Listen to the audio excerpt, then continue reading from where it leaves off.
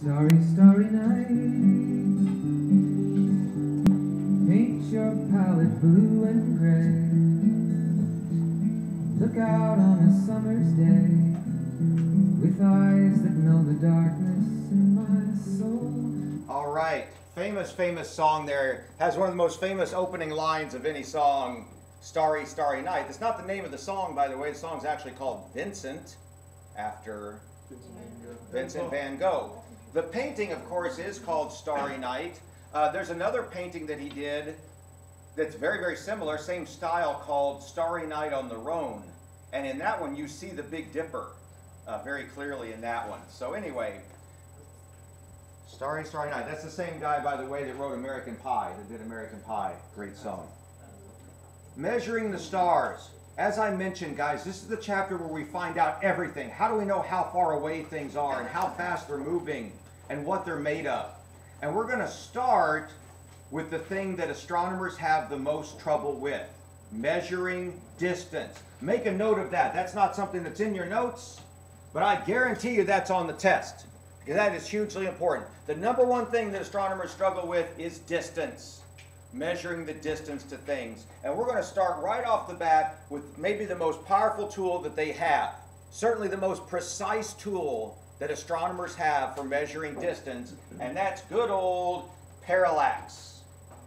Hopefully you remember parallax. Way back in chapter 2. If not, we'll try this out again. Parallax was, we brought it up one time, a long time ago, when we were talking about when they were arguing in ancient Greece about whether the Earth could be traveling around the sun. And somebody would get up and bring up that hypothesis, and what would happen is the other people around would say, look, if we were traveling around the sun, as we go around the sun, the stars would seem to shift. That's when we did the thing with our thumb. So if you would, very quickly line up your thumb with something in the room. I'm going to choose the space monkey up on the shelf there. Line up your thumb and you switch from your right eye to your left eye. Remember this? And what is your thumb doing? It's shifting. Now, something else important. Something else important. What if you move your thumb farther away? Do it again, and now have your thumb close and shift, and then move it far away, and tell me what you've discovered. There's less of a shift. So that's one of the most important rules of parallax. The farther away something is, the less it shifts. All right. Keep that in mind. That'll be very important today. So here's how this works with measuring distances in space. Here's the Earth going around the sun, which now we know that it does. In ancient times, they didn't see the shift. Why not? The stars were too far away. The shifts are incredibly small. Way too small for them to measure. Way, way, way too small to see with the naked eye. You have to have some precise instruments to measure it. But of course, we know the Earth does go around the sun, and we can measure those shifts. So what happens is, when we're looking at a star here in the winter time, that's kind of like looking with your left eye. And when we come around here 6 months later in the summertime and we look at the same star, that's kind of like looking with your right eye. And that star that's nearby will seem to shift compared to stars that are farther away. Now, look what happens. If we can measure that shift, if we can measure that angle, which we can, now look what we've set up. We've set up a nice triangle. We set up a nice triangle. We know this side of the triangle, the distance from the Earth to the sun. Okay? We know this. What we want to know is this, the distance from us to this star. So once we have the angle, and usually what they do, they measure the whole angle and they take half of it. And now you have yourselves a little right triangle. You know the angle, you know the opposite side of the triangle. You're trying to find the hypotenuse. So what could you use when you have the opposite side and the angle and you want to find the hypotenuse? You would use the sine. You would use trigonometry. You would just use the sine. This is one of those things, we're not even going to make it that hard in here. We could, but we're not going to. But that's what you would do. You'd set up a little right triangle trig there and solve for the hypotenuse. The key, of course, is measuring that angle. And look at this. This idea of setting up a triangle, triangulation, is only good for nearby stars. Anyway, this is only good for nearby stars because, of course, those are the only ones that shift enough for us to measure. Now, we launched a satellite a few years ago called Hipparcos.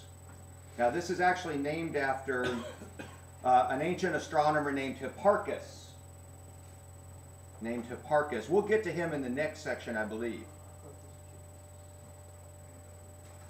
Sorry, I got the spinny wheel here. Come on now. But the Hipparcos satellite, what it does as it orbits the Earth, it is able to measure parallax much more precisely than ever before. And I'll give you the details here, hopefully, in just a second. There we go. So take a look. Thanks to Hipparcos now, we can measure the distance to about 1 million stars. Very, very precise distances to about 1 million stars, out to 600 light years away. That was a huge improvement. I think before Hipparcos, maybe we were good out to about 100 light years, and now thanks to this one satellite, we're good to 600 light years. Now that's amazing. That's a great step forward. But let me point something out. The distance just to the center of our own galaxy, of our own city, is 28,000 light years. Yeah, that's basically good within our neighborhood. If you live in Heron Bay, this is like measuring the distances to all the houses in Heron Bay, which is great, but it doesn't do you any good for all of Parkland or Coral Springs or all of Broward or all of Florida. You know what I mean? So that's the problem. It's very limited in its range, but it's very, very precise and powerful. Take a look here at our animation. Guys, this would be good to throw into the iBooks. Here you have a star that's close. It's going to shift a whole lot. But watch what happens when it's farther away as we go around the sun. The shift is much less. It's not going to appear to shift as much. It's just what you did with your thumb a minute ago. Okay, so that's why we're limited in range, out to about 600 light years. All right. New term for us. Make sure this gets in the glossary there. A parsec. If you're a fan of, yes, Star Wars, Star Trek, they will often mention parsecs. That's a real thing. That's not something they made up for the movies. That is a real unit of distance. And as a matter of fact, I would say it's probably the preferred unit of distance for professional astronomers. Over what? What do we typically think of when I talk about distances to stars and things? You think of light years. You think, AUs are way too small now. Light years. A light year, just to refresh your memory from chapter 1, a light year is the distance light can travel in a year. A beam of light. You take a laser and you let it shine and let it go for 1 whole year. Well, that's going to go a long way, isn't it? Remember, a beam of light can go around the entire Earth 7.5 times in 1 second. So if you let it go for a year, it's going to travel about 6 trillion miles. That's how big a light year is. And guess what? A light year is 6 trillion miles. A parsec is much longer than a light year. So that's one reason astronomers like to use it. Now, there are 2 words I want you to think of here. Parallax, that's the par for parsec, and seconds. Why? Here's the definition of a parsec. The distance to a star showing a parallax of 1 arc second.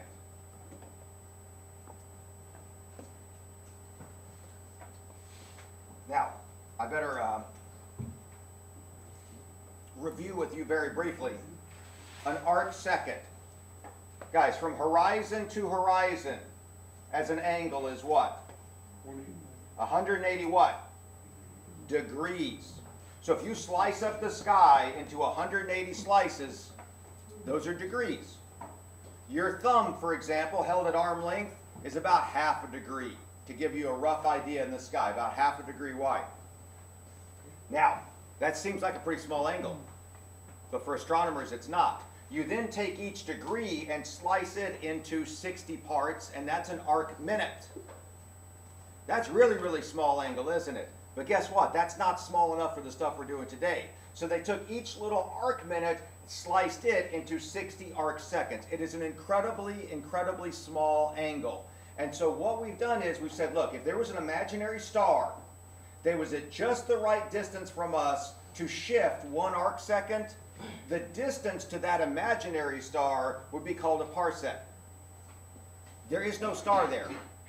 There are no stars exactly 1 parsec away. It's just a made-up thing. But if there were a star there and it shifted exactly 1 arc second, we call that a parsec by definition. It's just something we made up as a term. It's very useful.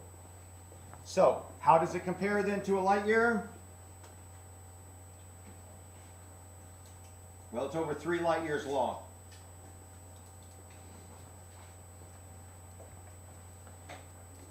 That's a good one to know. 1 parsec over 3 light years long. A parsec is larger than a light year. So, that brings us to our first little math problem, converting. We'll be doing some of that, some converting. Here's your first one. How far away is Alpha Centauri? In parsecs, if it is 4.3 light years away, that's its actual distance. Why did I pick Alpha Centauri? That's right. That's our next door neighbor star system. Okay? That system is the closest star system to us. It's our next door neighbor.